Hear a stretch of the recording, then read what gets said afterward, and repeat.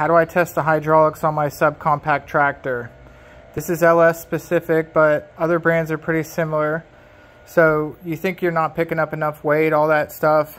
So get this gauge from Northern Tool or something like that, a couple adapters, and then this is the same quick connect fitting that comes on the loader attachment. I went to my LS dealer and bought an extra one, got the pipe adapters, sealed it all up, 5,000 PSI gauge.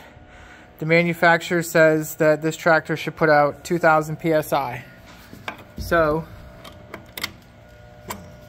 let's click it in here. All right, she's in.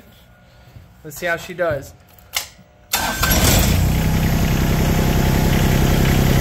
right, so this is at idle. Okay.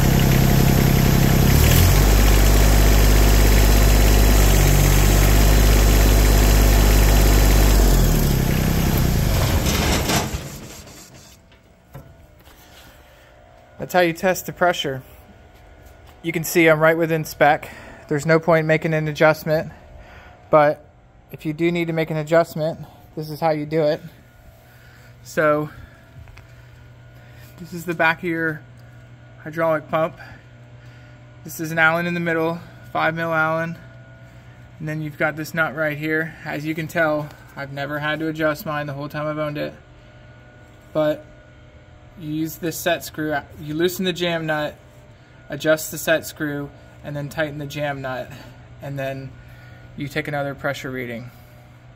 So I hope this helps somebody, because none of this info was available when I had to test mine. Thanks.